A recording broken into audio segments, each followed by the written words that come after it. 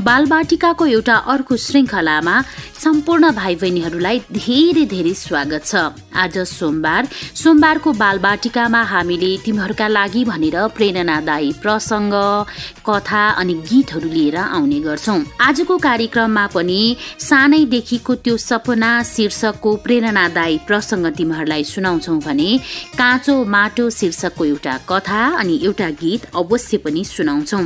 यो प्रेरणादायी प्रसङ्ग अनि कथा हामीले कान्तिपुरको कोपिला साप्ताहिकबाट लिएका हौं।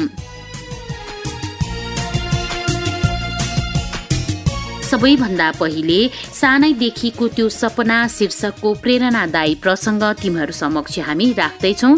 यसलाई लेख्नु भएको छ कुशल तिमल सिन्हाले।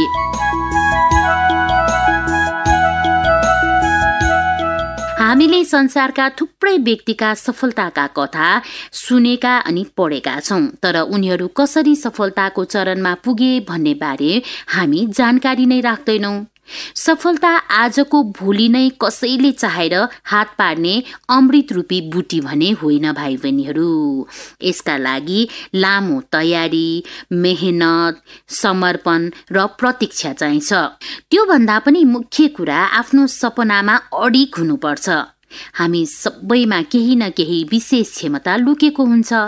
आफ्नो क्षमतालाई समयमै पहिचान गर्न सकेको मान्छेले छिट्टै सफलता हासिल गर्छ भाइ बहिनीहरू।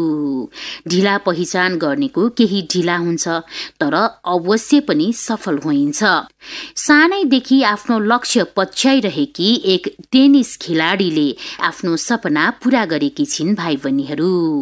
उनी हुन् सिमोना हलेप। दक्षिण पूर्वी युरोपको रोमानियामा जन्मिएकी सिमोनाले ग्रान्ड स्लाम टेनिस विम्बल्डनको उपाधि जितेकी छिन्। उपाधि जित्नुभन्दा ठूलो उपलब्धि उनका लागि के भयो भने जसको खेल हेरेर उनी आफू टेनिसमा आकर्षित भएकी थिइन् नि, हो फाइनलमा उनलाई नै पराजित गरिन्। 37 वर्षीय अमेरिकी खेलाडी सेरेना विलियम्स विरुद्ध 6-2 र 6-2 को सेटमा हराएपछि सिमोनाले भनिन्, यति राम्रो मैले यसअघि कहिले पनि खेलेको थिइनँ। सिमोना 10 वर्षकी हुँदा उनकी आमाले भनेकी रहेछन्, यदि तिमीले टेनिसमा केही गर्न चाहन्छौ भने विम्बल्डनको फाइनलमा पुग्नु पर्छ भनेर। आमाको अपेक्षा भन्दा एक स्टेप माथि उठेर उपाधि नै जितेपछि उनले आफ्नो परिवारकै सपना साकार पारेकी छिन् भाइ बहिनीहरू। विम्बल्डन उपाधिको वजन कति भने रोमानियाली सरकार अनि त्यहाँको क्याथोलिक चर्चले उनलाई उच्च सम्मान समेत दियो। उनलाई स्वागत गर्न राजधानी बुचारेस्ट अन्तर्राष्ट्रिय विमानस्थलमा सयौंको संख्यामा समर्थकहरू भेला भएका थिए। ती मध्ये अधिकांश भने बालबालिका नै थिए भाइ बहिनीहरू। उनले हरेक बालबालिकासँग अङ्कमाल गरिन् र सेल्फी समेत खिचाइन्। त्यो उनको सपना पूरा भएको दिन मात्र थिएन, सयौं रोमानियाली बालबालिकाका लागि उनी प्रेरणा बनिरहेकी थिइन्। कसलाई के थाहा र विम्बल्डन टेनिसको उपाधि जित्ने अर्को रोमानियाली खेलाडी तिनै बालबालिका मध्ये एक पो हुने हो कि। टेनिस खेलमा एक वर्षको सिजनमा 4 वटा सबैभन्दा ठूला प्रतियोगिता आयोजना हुन्छन् भाइ बहिनीहरू। अस्ट्रेलिया, फ्रान्स, बेलायत र अमेरिकामा आयोजना हुने ग्रान्ड स्लाम प्रतियोगिताको उपाधि सेरेना विलियम्सले 23 पल्ट जितेकी छन् भने सिमोनाले जम्मा 2 पल्ट मात्र जितेकी छिन्। सिमोनाले सन् 2014 र 2017 को फ्रेन्च ओपन तथा सन् 2018 को अस्ट्रेलियन ओपनको फाइनलमा पराजय बेहोर्नु परेको थियो। 2018 को फ्रेन्च ओपन उनको पहिलो ग्रान्ड स्लाम उपाधि हो। 27 सेप्टेम्बर सन् 1991 मा जन्मिएकी सिमोनाको परिवारमा टेनिस क्षेत्रमा यसअघि कोही पनि थिएनन् भाइ बहिनीहरू। उनका बुवा पूर्व फुटबल खेलाडी हुन्। उनले 4 वर्षको उमेरमै विद्यालयमा टेनिस खेल्न सुरु गरेकी हुन्। रोमानियामा हुने स्कुल स्तरीय प्रतियोगितामा उनले धेरै नै उपाधिहरू जितिसकेकी छन्। सन् 2006 मा व्यावसायिक खेलाडीको मान्यता पाएपछि सन् 2008 मा 17 वर्षकै उमेरमा फ्रेन्च ओपनको जुनियर च्याम्पियनशिपमा 9औं वरियता जितिन्। त्यसपछि व्यावसायिक करियरले फड्को मार्न सुरु गर्यो भाइ बहिनीहरू। त्यही वर्ष बुचारेस्टमै भएको अन्तर्राष्ट्रिय टेनिस फेडरेसनबाट सम्बन्धन प्राप्त 2 प्रतियोगिताको उपाधि जितिन्। सन् 2009मा ग्रान्ड स्लाममा छनौट हुने प्रयास असफल भए पनि उनले अन्य अन्तर्राष्ट्रिय प्रतियोगितामा एक छत्रराज जमाइन्। त्यति बेलासम्म उनलाई विश्व टेनिसको भविष्यको रूपमा हेर्न थालिसकेको थियो।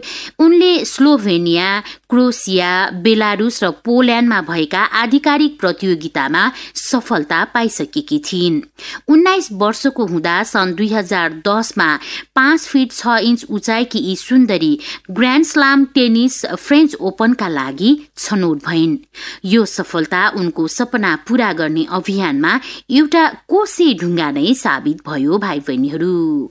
त्यही वर्ष उनले युएस ओपनका लागि पनि योग्यता ग्रहण गरिन्। तर दुवै प्रतियोगितामा उनी पहिलो चरणबाट माथि जान सकिनन्। सन् 2011मा अस्ट्रेलियन ओपनको तेस्रो चरणमा पुगेकी उनले फ्रेन्च ओपनको पहिलो चरणमै पराजित हुनु परेको थियो। तर एएसबी क्लासिकको क्वार्टर फाइनल तथा बीसीआर ओपनमा शीर्ष वरियतामा पुगिन्। त्यस यता उनको सिनियर करियर उकालो लाग्दै गयो।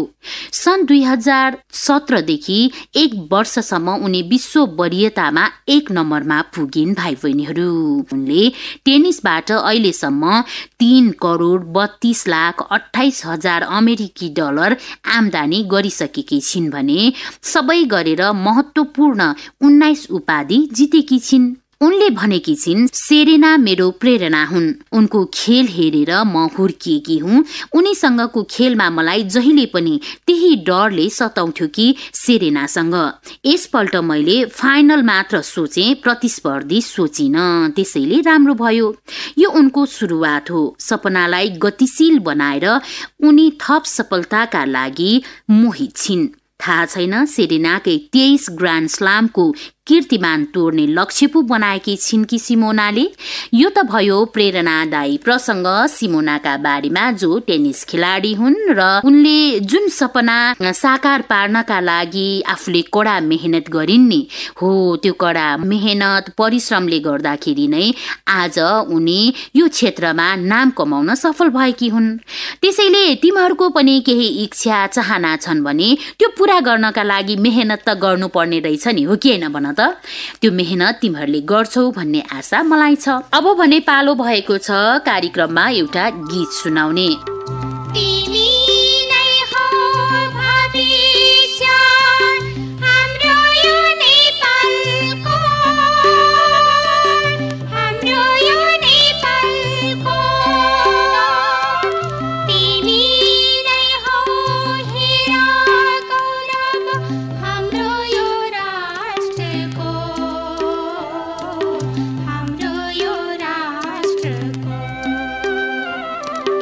हाम्रो यो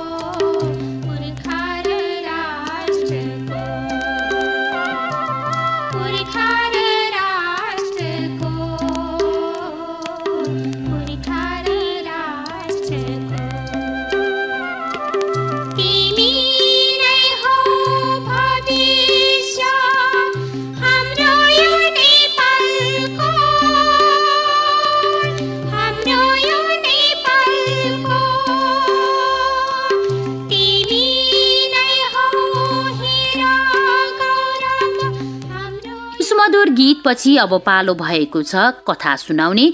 यो कथा हामीले लिएका छौं कान्तिपुरको कोपिला साप्ताहिकबाट र लेख्नु भएको छ धीर कुमार श्रेष्ठले।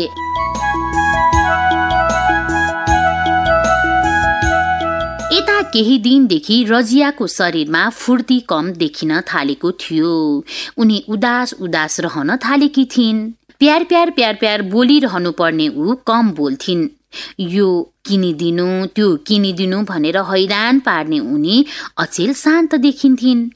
सधैँ भाइ निदाइसक्दा पनि आमालाई पर्खिरहेकी हुन्थिन्। 2-4 दिनदेखि भाइसँगै बेलुकै सुतिसकेकी हुन्थिन्। रजियामा आएको यो परिवर्तन आमाको आँखाबाट लुक्न सकेन। उहाँ झसङ्ग हुनुभयो। के भएको होला भनेर उहाँ गम्न थाल्नुभयो। रजियालाई उठाएर सोध्नु पर्ला भन्ने सोच्नुभयो, तर उठाउनु भएन। एकातिर घर धन्दा, अर्कोतिर रजियाको बदलिएको चाल। उहाँ दोधारमा पर्नु भएको थियो। घर धन्दा भन्दा छोरीको माया लाग्यो। निधारमा छाम्नुभयो। ज्वरो आएको त होइन भनेर सोच्नुभयो। मुटुको चाल थाहा पाउन छातीमा छाम्नुभयो। खर खर कागज बजेको आवाज आयो। के रहेछ भनी जान्ने मन भयो। रजियाले थाहा नपाउने गरी चिक्नुभयो। रजियाको हस्ताक्षरमा लेखिएको थियो। पढेर उहाँ छानाबाट खसे झैं हुनुभयो। कागजलाई जहाँको त्यही राखिदिनु भयो र असरल लुगाहरू मिलाइदिनु भयो। रजिया र उसको भाइलाई ओड्ने उडाइदिनु भयो। कोठा पनि चिटिक्क सफा पार्नुभयो। रजिया र उसको भाइलाई मनपर्ने भिन्डी र करेलाको तरकारी पकाउनु भयो। भात र दाल पनि पकाउनु भयो। भान्सा र सुत्ने कोठा एउटै थियो। यसैले रजियाले आमाको चालचुल थाहा पाइसकेकी थिइन्। तैपनि थाहा नपाए जस्तो गरी पल्टिरहिन्। भाइ त फाँ निदाइरहेकै थियो। आमाको आँखा छलेर सर्टको खल्तीको कागज चेक गर्नुभयो। त्यो जहाँको तै थियो। खाना पकाइसकेर आमाले रजिया र भाइ दुवैको गालामा मुहाई खानुभयो। भाइले त थाहा पाएन। रजियाले थाहा पाएर पनि नपाए जस्तो गरिरहिन्। दुवैको गोडा तल बसेर हेरिरहनुभयो। त्यही बेला भर्खर उठे जस्तो गरी रजिया उठिन्। आफ्नो अगाडि आमालाई पाएर खुसी भइन्। भाइलाई पनि उठाइन्। संयोगले त्यस दिन बुवा पनि चाँडै आउनु भएको थियो। सबैजनाले सँगै खाना खाए। केही बेरसँगै टेलिभिजन पनि हेरे। त्यसपछि सुते। भोलिपल्ट रजिया र उसको भाइ निन्द्राबाट बिउजिए। उनीहरू दुवैले आमा बाबालाई आँखा अगाडि पाए। दुवैले दुवैको मुख धोइदिएर कपडा फेरिदिनु भयो।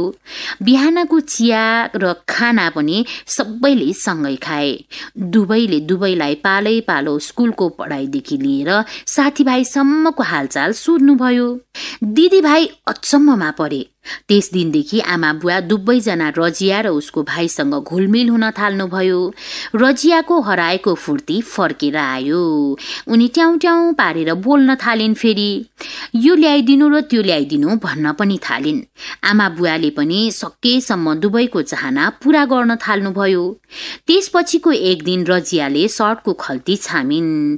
त्यहाँ कागज जहाँको त्यही र जस्ताको त्यस्तै थियो। खोलेर हेरी लेखिएको थियो, मलाई कसैले माया गर्दैनन्। उनले कागज च्याचुत पारिन्, डस्टबिनमा हालिन्। त्यही बेला फुत्ता आमा आउनुभयो। उहाँले सोध्नुभयो, रजियाले बिग्रेको कागज च्यातेको भनिन्।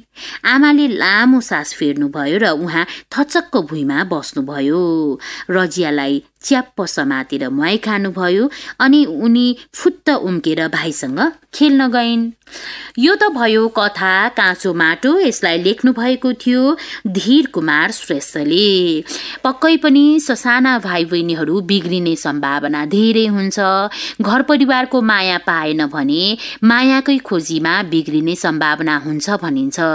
त्यसैले आमा बाबाले पनि छोराछोरीलाई धेरै माया गर्नुपर्छ। आमा बाबा मात्रै होइन, घरमा को हुनुहुन्छ आफूभन्दा ठुला सबैले माया गर्नुभयो भने साना साना बालबालिकाहरू बिग्रिने सम्भावना कम हुन्छ।